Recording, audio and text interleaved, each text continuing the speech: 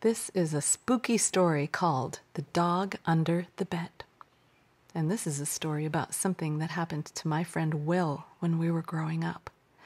Now, Will had a dog, and they were best friends. He was the best dog that you could ask for.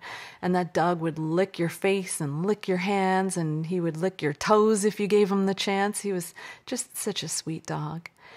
And one night, Will's parents went out to a party.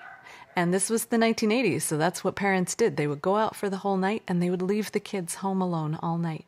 And Will didn't mind because he had the dog with him, so he felt okay with that. They would just hang out at home. And when it got to be bedtime, Will crawled into bed, and he tried to fall asleep on his own.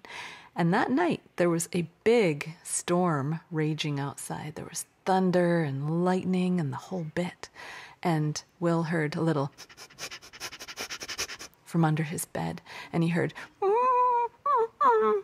and he said, "It's okay, pup, it's just a storm." And he dangled his hand over the edge of the bed, and he could feel his sweet dog licking his hand, and, "Oh, you're a good pup, don't worry about it." And pretty soon he fell asleep because he felt so comforted that his dog was there licking his hand.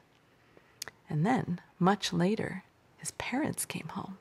And his parents woke him up, and they said, "Will, you left the dog outside all night. He's been locked outside. He's wet and cold. How could you do that?" And Will was so confused, and he said, "What are you talking about? The dog's been inside all night under my bed." And just at that moment, ba-dum, ba-dum, ba-dum, the dog came bounding into Will's bedroom and jumped up on his bed, and the dog was soaking wet. It was obvious that the dog had been outside all night. And in that case, if the dog had been outside all night, what had been under Will's bed?